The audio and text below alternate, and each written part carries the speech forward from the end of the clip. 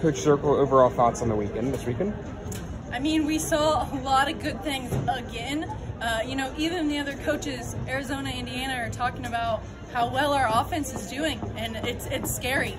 And when we, you know, play good defense too, our defenses look pretty good consistently now. So when we put all three things together and it starts clicking more in the circle, everyone's healthy and gaining experience and getting better, I think our program's going to be in really good shape. We saw so many good things this weekend.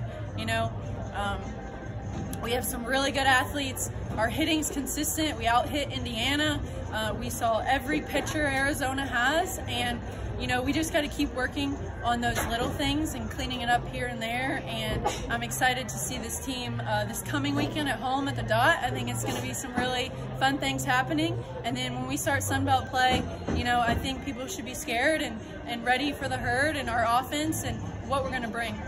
Playing Coach Shonda today, can you talk a little bit about what she means to you and just your overall feeling? Yeah, what a cool opportunity, right? Getting to face my head coach, formerly at Marshall, and you know, we have, you know, a fun competitive rivalry. We respect each other, and you know, she's taught me so much, and it's fun to see some of what she's taught me put in play. You know, we stole third on them today, we out-hit them today. You know, they may have got the win, but it's fun, right? And that's what softball is, to compete and have fun playing the game, and it was just a really great opportunity to do that in the beautiful weather here in Arizona.